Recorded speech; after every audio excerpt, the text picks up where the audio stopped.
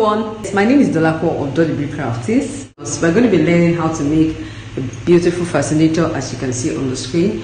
These are the materials I have, or how I'll be working with. I have my molded fascinator base. Can you see? I molded this with patterned paper mat. This is patterned paper mat. Molded, I stiffened and I've unblocked it. This is the heart block I used for molding this. I have other materials like my crinoline. My crinoline, the width is about 7 inches and I have about 3 yards here. I may not finish it off. My UHU gum, I have my measuring tape, I have my art wire. This is the regular art wire, not the strong one. I have bias strip, thread, glue gun, I have needle and some office space. This may actually be optional. And I have my plier. This is to cut my heart wire. And these are accessories. These are trimmings. These are types of accessories I have, and this fabric rolls. So I'm going to be deciding on which one I will be using, either this or this. I'll decide on that while working. We also need our scissors. I also have Harley's band. You can make use of elastic band if you want to. I have cinamay bias strips I want to embellish my headpiece with. I have this feather. There's another material I didn't mention at this point. I'm going to show you later on in the video. First and the most important thing you need to do is to mold your base, and this is what I've got after it is dry. Now after blocking, now we are unblocked using our pencil. Sorry, I forgot to mention that I'll be needing pencil. Or use our pencil, anything you know you want, you can actually draft your pattern with. I'm going to be drafting a love shape. It's a freehand thing. I'm going to be drafting a love shape like that. So you need to know how to draw when it comes to stuff like this.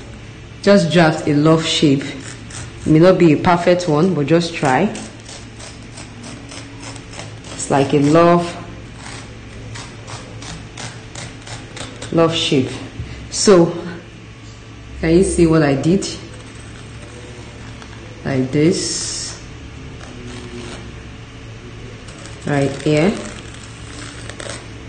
and all right, as you can see, I've drafted a love shape. Can you see the signs, my pencil marks? I drafted a love shape like that. Okay, it's good to use pencil because you can actually use your eraser to take off any mark you have that is like a mistake. Okay, you can just always use your pencil your eraser to take it off neatly. So having done that, we are going to cut out this shape.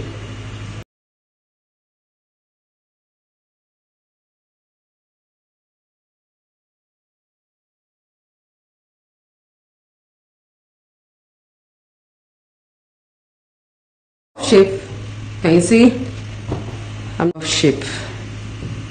Okay, so this part is like the crown of this our piece. It's like the crown. All right, so the next step is for us to attach our heart wire. So I'm using the regular heart wire.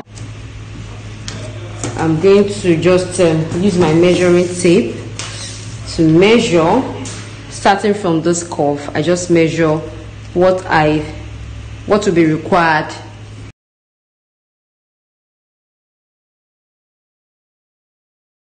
I'm going to add 1.5 inches for my wire to overlap. I will do 28 inches. Okay, so I'll be cutting out my wire using the length 28 inches.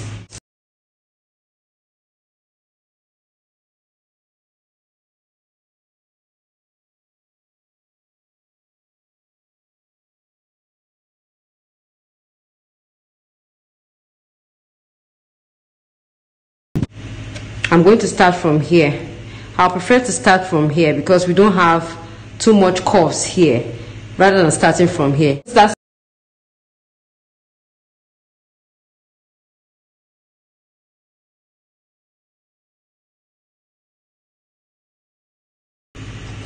When I get here, I do a curve just bend your wire to follow the shape like that. Okay, when you get here, you bend it. Let me just sew up to this point so I can show you. Now I've sewn my wire to my base point up to this point, so I'm just going to take it through like that. Okay, and I note where I'm going to be bending my wire. So you just bend.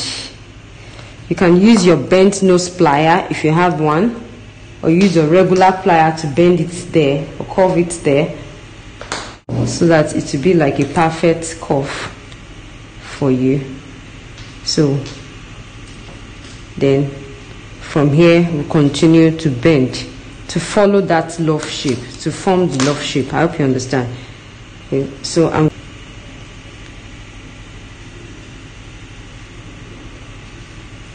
your wire, let it have that shape. Can you see? So I will just continue to sew. Continue to sew. I take my needle through like that and continue to sew. Yes, you can use your long plier or your bent nose plier to do that. Can you see? I've bent it. Alright friends, I'm done sewing my wire to her fascinator base, and the next step is for us to design with crinoline. So I have my crinoline, like I said earlier, it's 3 yards, then the width 7 inches. So we're going to fold in half. We're going to fold in half, and we're going to tie the end.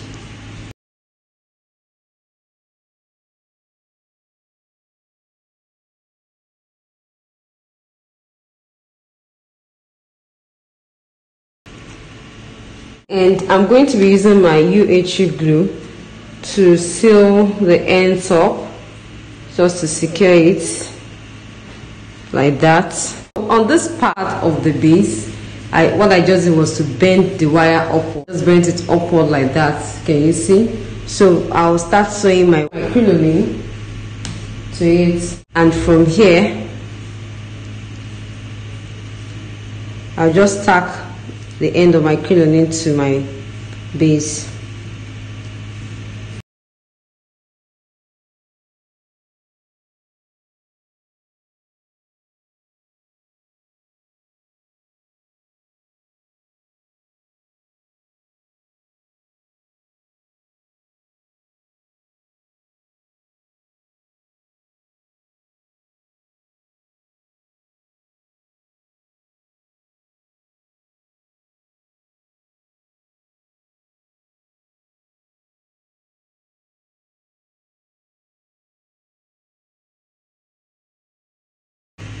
Following the shape of my base. So when I get here, I'm going to just pleat once. I'm pleating it once so that it will blend, it will sit properly there. Okay, it's part of the base.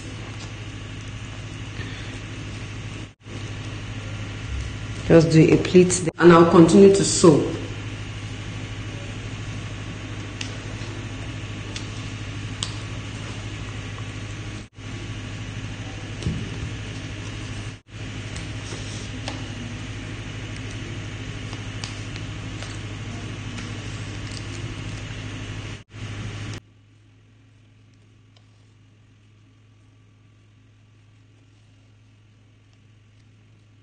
So I'm going to continue to sew like that. I'll continue to sew like that till I get. Now, sew my crinoline. Before I continue, this part where I have this curve, that's the love curve, I'm going to just like this and pleat.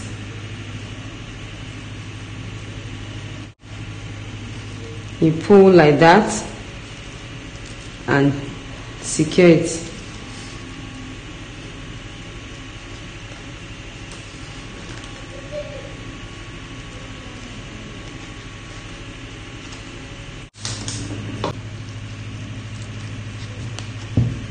So I cut off the excess thread there. Then on this part, I'll just measure about 15 inches or 20. Let me just do 15 inches. and I'm going to cut off the excess. All right, so from here I'm going to start sewing those stitches.